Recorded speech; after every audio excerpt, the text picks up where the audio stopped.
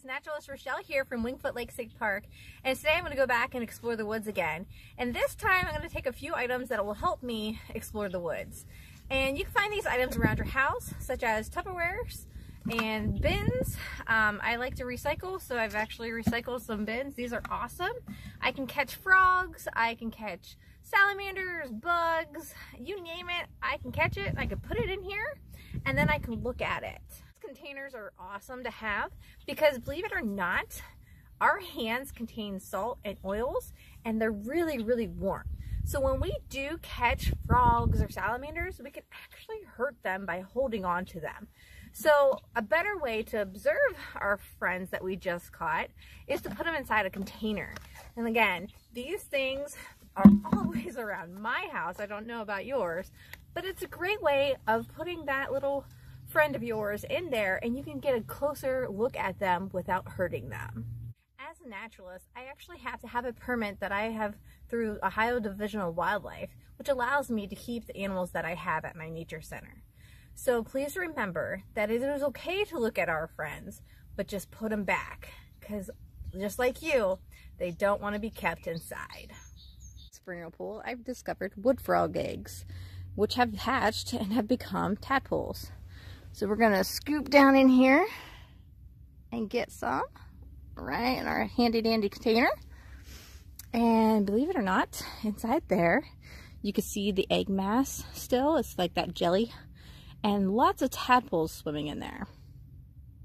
So what I like to do is I lift it up and I use the sun as a light source. So now you can see all those little tadpoles in there swimming. How cool.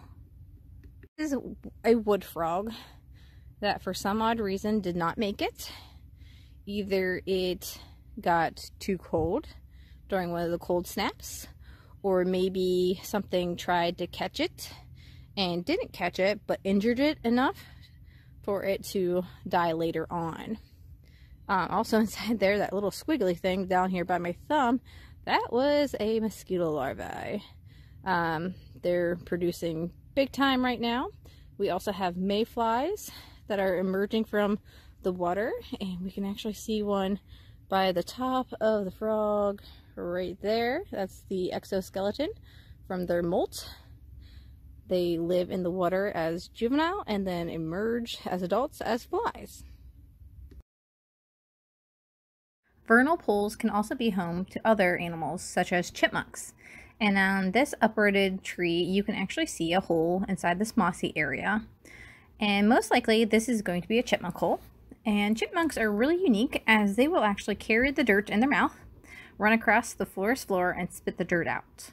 They do this so nobody can see where the hole is. It kind of vanishes in the hillside or in your yard per se. Now, what a beautiful location that this chipmunk or these chipmunks have chosen. I mean, talk about waterfront access.